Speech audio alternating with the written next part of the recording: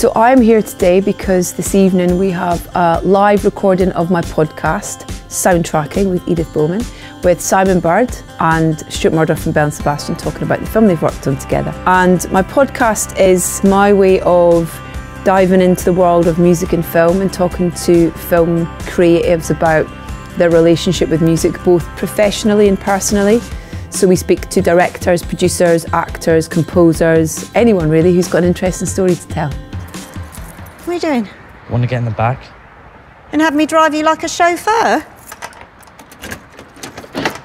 Just want to lie down. You won't fit across the back seat. You'll be all squished.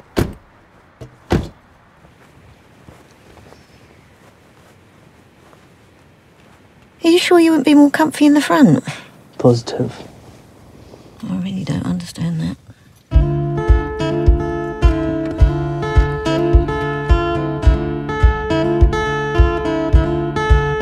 Did the day go just like you wanted?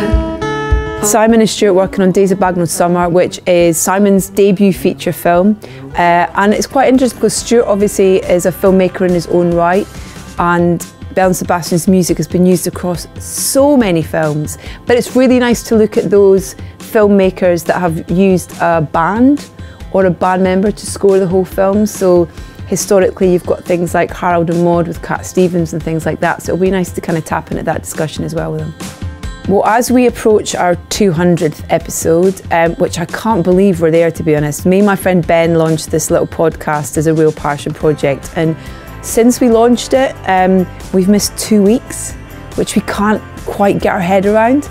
We're so grateful to people giving up their time to come on the podcast. But I think every episode I learned something new from people, whether that's about a composer I didn't know about, or a piece of music in a film that I've heard but I didn't realise who it was, or what it's incited in someone. But I think the overriding kind of thread that's run through it all was that films would not have the power to connect in the way that they do if they didn't have music in them.